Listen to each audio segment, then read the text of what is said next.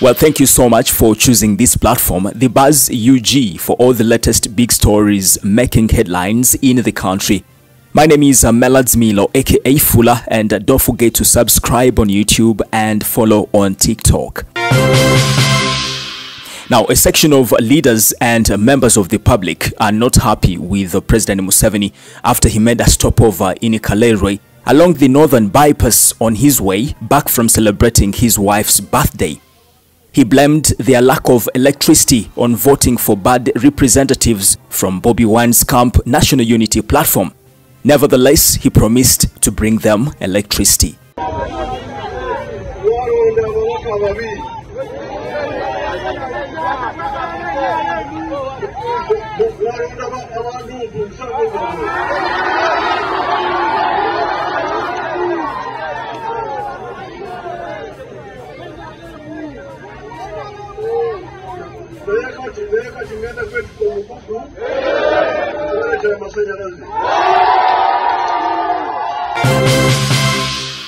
Now, the leader of opposition in parliament, Right Honorable Joel Senyonyi, said there are many districts in Uganda which have NRM members of parliament, but they still have sick healthy centers, dilapidated schools, impassable roads, and other forms of poor service delivery. So that statement from the president wasn't necessary.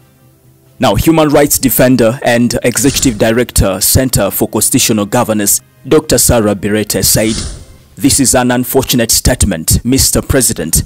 Are you a president for only NRM members? It is blackmail. You are a president for Uganda, for all Ugandans, and you use taxpayers' money to offer services, including taxes from opposition members." Now, I just want us to have a look at 1, 2, 3, 4, 5 comments on social media, and we see what some Ugandans are talking about this statement President Museveni made that side of a northern bypass on his way back from celebrating his wife's birthday. Now, starting off with darker skin, I really have so many questions to God. Why did he take Mose Radio, who was a national asset, and left some people? Okay. This one is Mozelo. Says the man who is presiding over a nation. We have really become a laughing stock in Uganda. All right. This one is Eric from Kenya. If they pay taxes, they are not even supposed to ask for electricity. They must have electricity in their homes. I'm not a fan of politics, but how does NUP connect with Umeme? NUP is a political party, while Umeme is the one supposed to deal with electricity. Things are not adding up. Yes, this one is Lennon Muller. All right. Cosmos. Why would people still gather to listen to this man?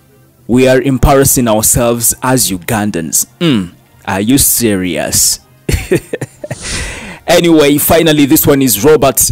But in Chisoro, my district, people vote Museveni 98% and sometimes 99%. But are in darkness and poorest road network in the whole world. Okay, thank you for those comments coming in on social media. Anyways, the comment section is very open for you. If you have anything on your mind you want to say about this story. This is the Buzz UG, and my name is Milo, aka Fula. Don't forget to subscribe in case you haven't, and also tap on the bell for all the notifications. You can also follow me on TikTok, Milo, aka Fula. But also, we are powered to you by Palm Hotel, and they are located down in the city center. You can check on them, and definitely they have the best services right there. Otherwise, bye for now. Thank you.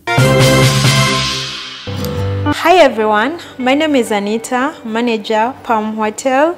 We are located opposite Mukwano Mall along Rashid Kamis Road. You can get to us through the numbers on the screen.